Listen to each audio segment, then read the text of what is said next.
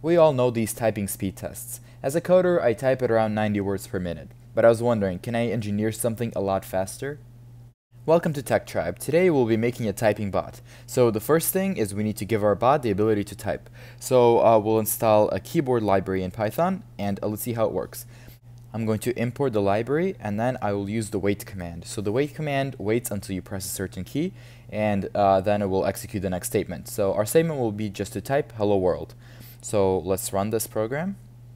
And when I put my cursor here and press the escape key, it instantly writes hello world. There's no delay, it's very fast. But we can specify a delay. So we'll specify a delay of, let's say, 0.1 seconds between each stroke. And let's repeat the same thing. And now you can see it types gradually, much like a human would. I wanted to try the program on this website because we can select a specific passage. So there's no need for us to do any type of text recognition or web scraping. So I'll just type in the first sentence here and then press escape and let it do its thing. And nothing happened. Let me see if my program works outside of the window. So I'll press escape here, and sure enough, it is typing correctly. So maybe this website blocks this type of typing. So I decided to settle for this one. It's called Ratatype. And here we have text, and it's just a normal website. We can try the first sentence again. And if we press escape, we'll see that it indeed works. So we're typing at about 120 words per minute. So I'm glad that our typing works, but now we kind of need to get the text somewhere, because if you reload the page, the passage changes. So we should do some image extraction. I'll make a fake email for this website so that we can maybe get on the leaderboards if our program works. I also just found this tutorial, which allows us to use OpenCV and Tesseract in order to get text from an image. So we need to download an executable and also use this code. So this code kind of just detects the text using various thresholding methods in OpenCV and then sends it off to the executable to give us the string of text that it found. So here I found the executable that we're supposed to download for Windows, and I'm going to go ahead, download, install it, and make sure to run my antivirus on it because I have no idea what's there. And hopefully everything works, and meanwhile I'll install OpenCV and PyTesseract into my virtual environment. So there were no viruses, and I indeed installed the executable correctly. So here's the path to the executable from my specific computer. Might be different for yours. So this code reads an image from the directory, applies various thresholding and dilations, and then gets the text and writes it to a file called recognize.txt. And I'll fill in the missing parentheses right there. So let's get a sample image to try this on. So I'll just use the one from the Geeks for Geeks website, and I'll call it sample.jpg. Or I'll misspell it. Let's make sure to correct that in our code. So here we'll use sample spelled incorrectly because that's how I name my file. And let's just run this. I forgot to comment out the keyboard code, so I'll just let it type its thing because I don't really know how to stop this. So let's just comment it out while we're testing this feature. But we should have some text in the recognize.txt file in our directory. So let's check. And it actually worked. If we slide in the window, text is at different regions, and this is sample text. So I'm really happy this worked out. So that means we can now test this on the actual website. So I'm going to get my snipping tool and just take a little screenshot of this text to see if we can recognize this text, because this will be a crucial part for the project. Okay, let's try it. So text.png, let's run this. It took under a second, so that's good news. Then let's go to recognized, and we see some text, so that's good. But the text seems to be in a different order, so this is kind of strange. So you see it starts with a lowercase letter, so I don't know what's really happening. So let's show the rectangle that's used to detect the text. So it starts with detecting the bottom sentence, and then it only detects the top half. So I kind of want this to be detected as one kind of complete thing. So I think here we have a setting which says a smaller value will detect each word, while a larger value can increase the area. So we'll increase this to 30,30 instead of 18,18, and let's run this again. And we have one coherent block of text, so that is good. So now we can use that whole string to type it out. We actually don't need to save this text to a file because we'll be using it directly, so I'll remove all of those parts. And at the very end of the script, we'll just print the text, which we'll define at the top will be our global variable. So let's see what we get. So my first concern is Bon Hancock, not John Hancock, so that's a pretty big problem. So the first letter is incorrect. Also, you can see that the text has a bunch of new lines, which we really don't need to do when we're typing, so we should replace those with simple spaces. So if we look, it's understandable why the first letter was incorrect because the website highlights it in green. So we need to fix that problem, but first I'll just refactor the code to have one function where you pass in the image and it gives you the text string in return. We are done with that, and then in the return string we'll just replace the new line character with a space. So hopefully they'll fix their second problem. Now on to the first problem. So I notice if you are just starting out, you can see the first word very clearly behind this modal, which if you click start typing now, you'll see the clear text. So I'm wondering if our program can detect it when it has less contrast. So I'll just take a screenshot of the first line and see if we can get the first word, because that is the only word that we're having a problem with. So let's give it a try. So I'm going to run this on the image we just saved, and we got it was only after 440 and so on. So we got the first word correctly in the whole sentence actually. So that's good. I think I'm going to take two screenshots. The first screenshot just for the first word, and the second screenshot when you can see all of the passage for everything else. I created this script using pineput to tell us which coordinates our mouse is clicking on, because we kind of need to know which area to take the screenshot off for all of this to work.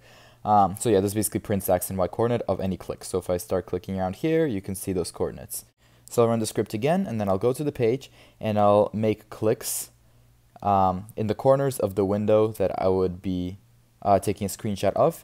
And if I go back to the page, oops, wrong page, it'll register a bunch of clicks, but the second to fifth clicks are the coordinates that I want. And I'll do the same thing for the second screenshot, which captures the entire area. So I just got this library, which will help us make screenshots.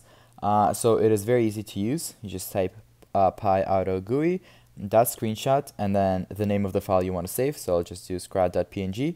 Then I'll run the program, and hopefully it just takes a screenshot of the entire screen. So I'll go back to our folder, and hopefully I find the file that we're looking for there.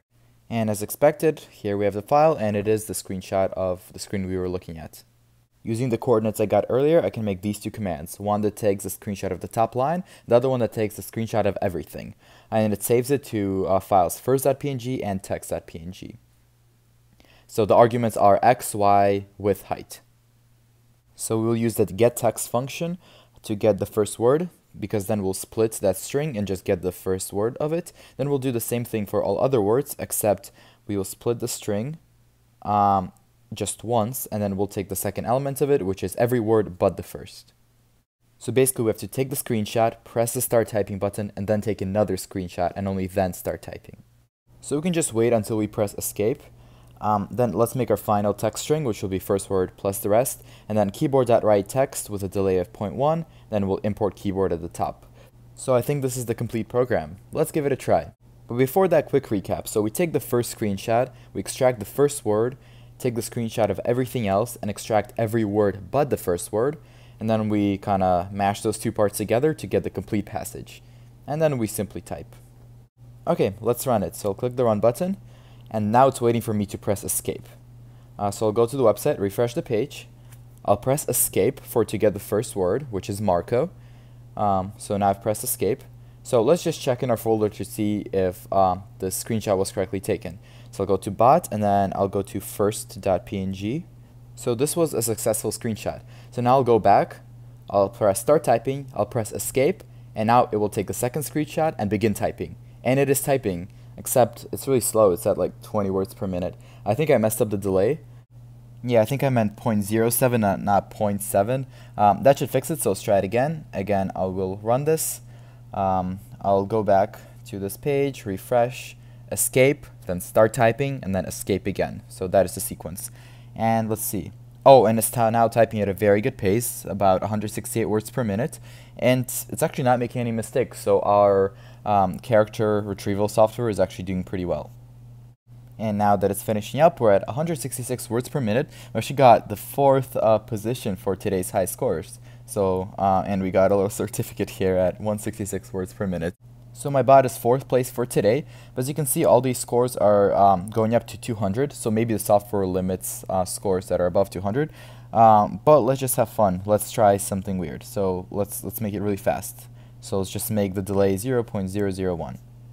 So now this should be really fast. So I'll start typing, and wow, okay, 5,500 words per minute. But as you can see, we didn't get a certificate because I think this website limits speeds to only be below 200. As you can see, the all-time high scores are actually at 199.8, so that means nobody can go above 200. So let's try to see how close we can get to 200 without going over. But first, we'll do a delay of 0. So let's run it. This should be exciting. It should do it instantly. So escape, start typing, and then escape. And let's see, 7,758 words per minute. Unfortunately, it's not going to put us in the leaderboards, but that was kind of fun. 0.057 should be very close to 200 words per minute because I've tested it. So let's see what happens. So escape, start typing now, escape. So this one has a lot of weird punctuation, so hopefully it doesn't get messed up. But it seems to be going well. Speed is a little bit over, but it's dropping, so we should be good. We're at a solid 200, but I hope it's just slightly below. So 199, 200, 199, 200. Oh, we got 199.6, so we got a certificate. And today we're first, actually, first out of 1,500 people, because the other person got 199.4. And we should be pretty good on the all-time leaderboards as well. So I think we're actually first for this month of June 2020 as well. Or actually, we're tied for first. There's another person. And unfortunately, I've tested it many times, and I have not been able to get 199.8 or closer. So we're actually 39th on the total ranking, but that's not too bad at all. And unfortunately, my program cannot get 199.8 because every text is different, so it's very inconsistent. Thank you for watching this video. All of this code will be found in the video descriptions, along with any links you need for downloads and other tutorials. Hopefully you can make a better bot, and maybe you can hit 199.9 and get first on this leaderboard. I encourage you to subscribe to this channel for more fun videos in the future, and as always, I'll welcome your feedback in the comments. Thank you for watching.